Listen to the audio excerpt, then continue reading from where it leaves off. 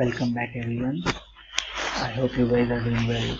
In this session we are going to learn silent installation of Jboss.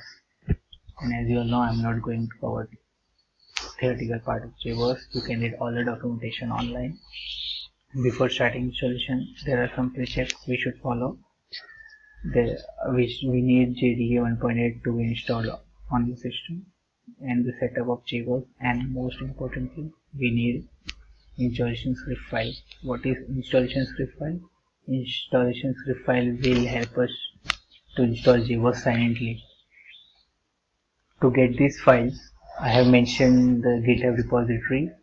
You can visit GitHub repository to download this file, and if you want to create this file on your own, you should follow my previous video of installing Jboss. There is a step where you can see this screen.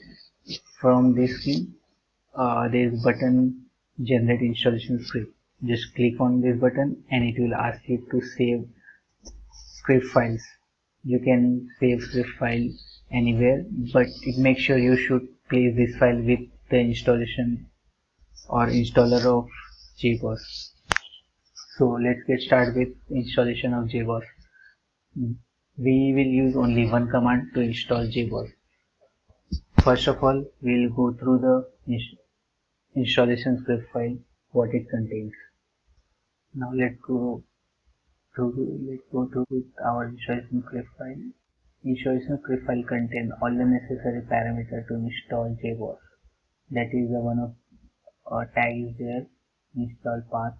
I want to install Jboss in this particular location, and we have option to create admin username, and there is a entry called admin with the key admin user and its password.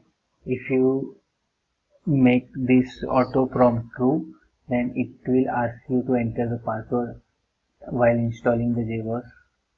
But I don't want any manual interference while installing, so I will remove this parameter and I will add one more value here with password I want to set for this user admin.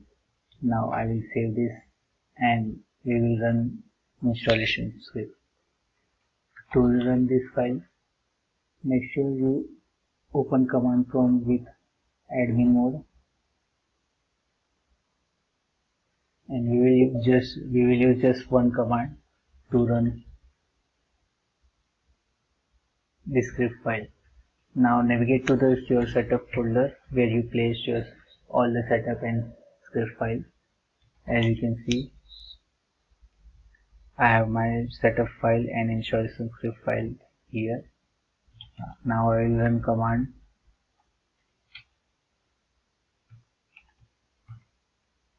Yes, as you can see, I have entered the command. Now I will press enter and we'll wait to complete this. As you can see, installation is done. Now we will verify the installation.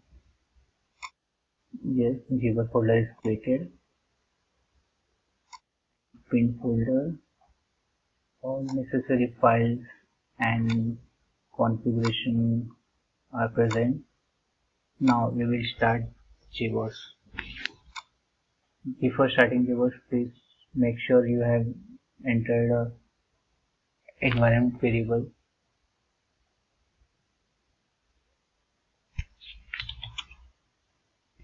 I will use command stand on the back, and this command will help us to start Jboss. Now you can see server is started successfully.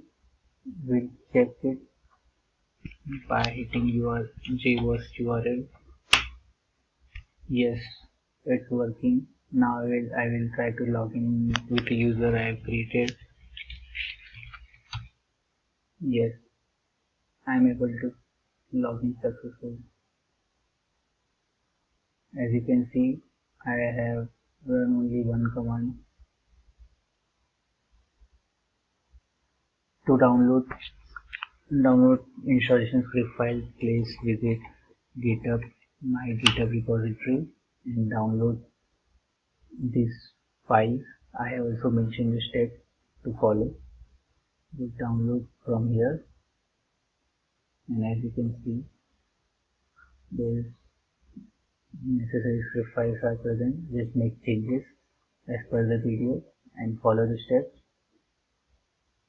Thank you for watching, guys. If you like this video, please share with your friends and do like. Don't forget to subscribe my channel. Thank you. Bye.